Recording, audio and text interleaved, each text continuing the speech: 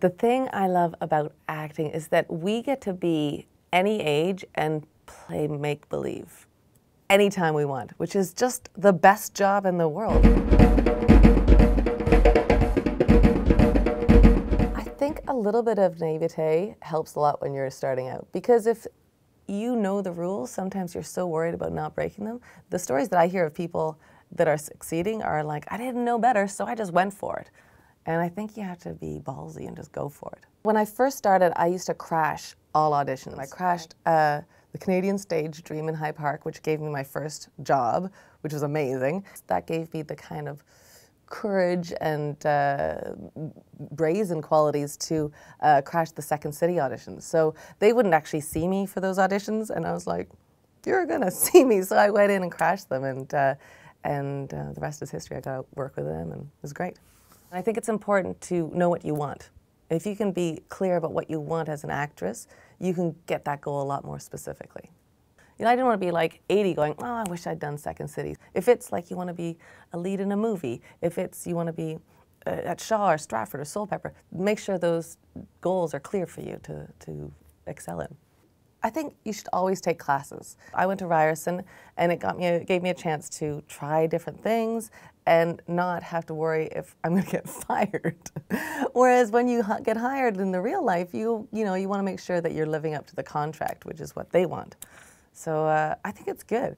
I think my mentors were all people that didn't know they were my mentors. Like the folks from Second City, like SCTV, I grew up going, oh, I want to do that.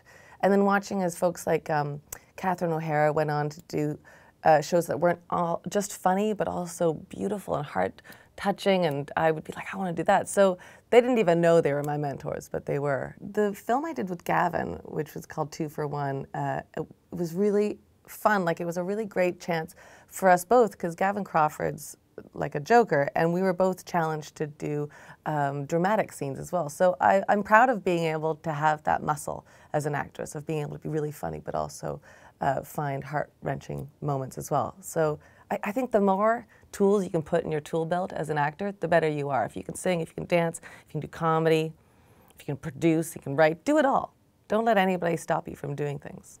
If you want to be a filmmaker, make films. If you want to be an actress, act. Like, you have the power to make all these things happen, and don't wait for other people to give you the opportunities, because I think it's empowering. Like, we started the National Theatre of the World 6 years ago, and I can do a show tomorrow if I want to. I can do that. But if I'm waiting for people to phone me, then I'm sort of at somebody else's beck and call. You know, I think it's taking your career and holding it in your hands and making sure you're in control of it. Audition horror stories. Yes, of course. Who doesn't have audition horror stories? One story that I went into do this audition, and I was like, I nailed it. And you never really feel like you nailed it. You always feel like it was okay. But I was like, no, I feel really confident about that. I leave, and I'd rushed the whole day, so I'd like thrown on my costume at the last minute and run in.